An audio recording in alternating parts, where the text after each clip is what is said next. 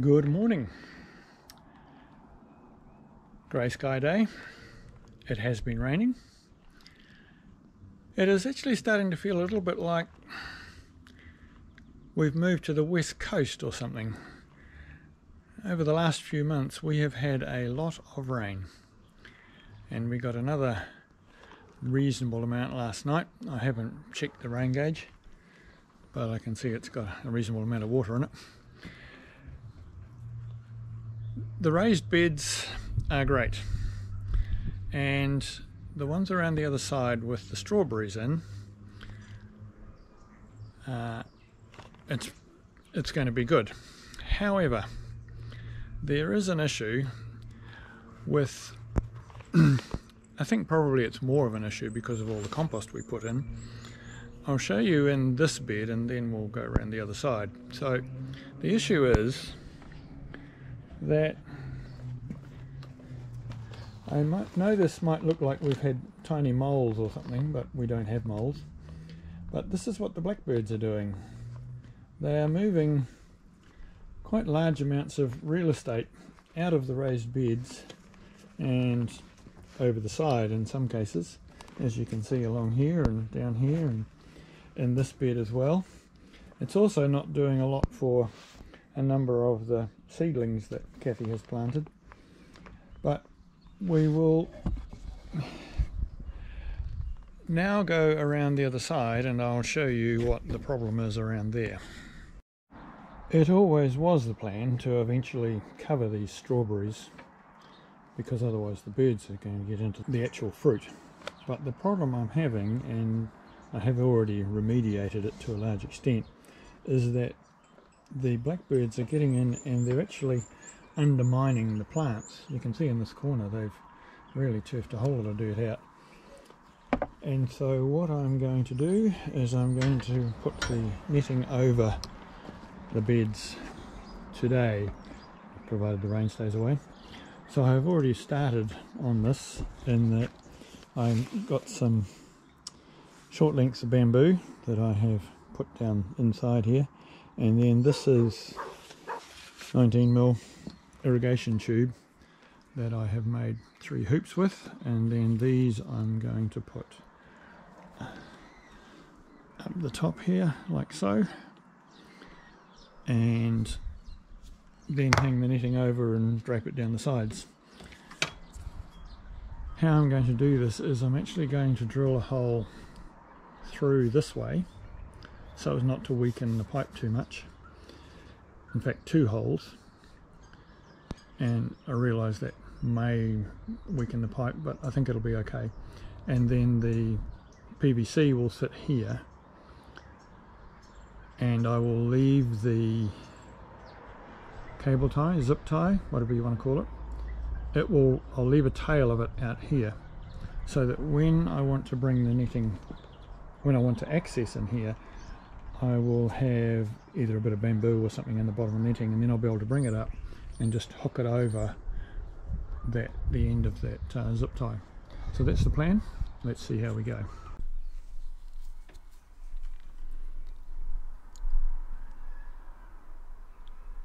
To drill the holes in the irrigation tube, I used a fluted bit, as that was going to work better than a standard drill bit.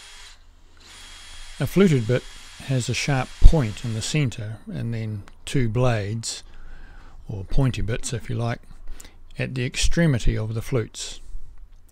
This means that the centre part penetrates the tubing and holds the bit where you want it, and as it progresses into the tube, the 2 outer blades cut a nice neat hole in the tubing. There was an unexpected complication with this. You will have noticed that with the first hole I had trouble pushing the drill through the other side of the tubing. When I pulled the bit out, I realised that what was happening was that the round piece of plastic from the outer wall of the tubing was staying on the end of the bit, and therefore stopping the bit from cutting through the other side.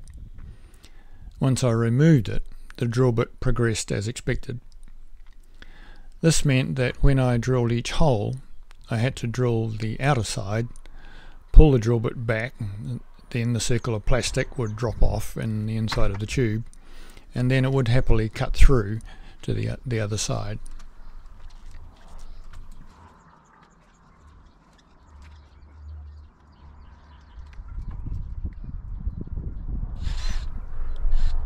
Just to clarify about the Vandal Blackbirds title of the video, we do have a reasonable selection of native and imported bird species that come and go in the garden, and we enjoy having them, for the most part. Like most things, you can have too much of a good thing. Other times, it isn't so much that there are too many of them, just that they are getting into things that we don't want them to. This is the case with the blackbirds and the strawberry patch. As I said, I always plan to cover the strawberries because when they start to fruit, it won't just be the blackbirds that will be a problem. In fact, at that point, the blackbirds probably aren't a problem. Blackbirds aren't really vandals in that they do have a purpose to what they are doing.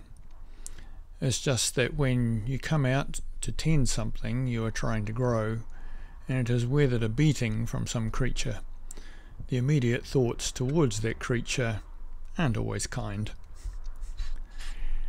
The original people that were called Vandals sacked everything they came to in Italy around the time of the end of the Roman Empire. They were accused of mindless and wanton destruction.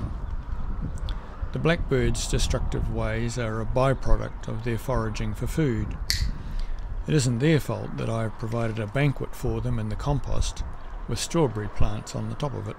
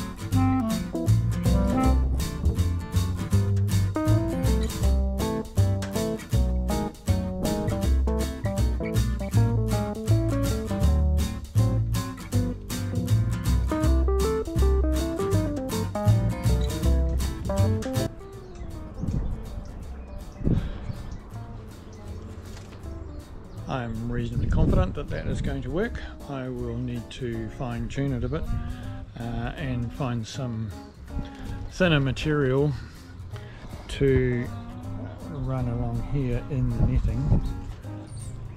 Not exactly sure what I'm going to use. Bamboo is going to be too hard to thread through because it has all the little noduly bits on it where the growth has been. I mean, I could go along and grind them all off, but I think I might be better to use a piece of dowel or a piece of rigid plastic tube or something like that.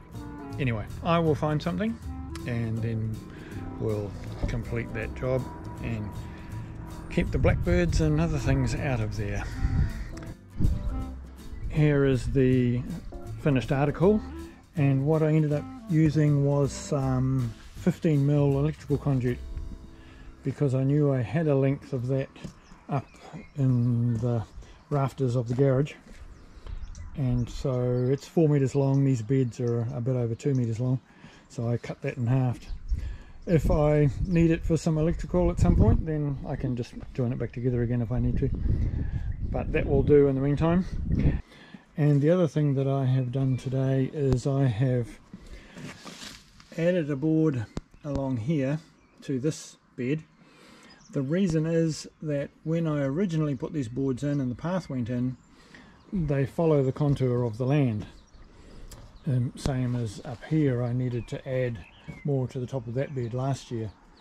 And the reason I've needed to do that here is because although it's not very much, it is a problem when you come to watering, because the water all tends to run off down here and down the path. Now that I have done that, I can put some more dirt or compost in there, depending on what we're going to plant in there, because some things don't like lots of compost. And that bed's good to go. And the other thing I did yesterday was, because our last lot of peas are finished, I planted some peas in here a week or so ago, and so I needed to put some netting up for them to climb up, so I have done that. And also I needed to put the pole in for the courgette to grow up. And this year I have put this top board a bit higher, because last year I kept sconning my head on it. I probably still will, because it's still not really high. I could actually raise it slightly higher, and I may end up doing that, because it's only a matter of taking out these 4 screws, the one that's holding the pole, and lifting it. Just might save my head. So the courgette is in there, and one of these is a chili and one is a capsicum. Which is which? This one's the capsicum. Always pays to label things. But wait, there's more.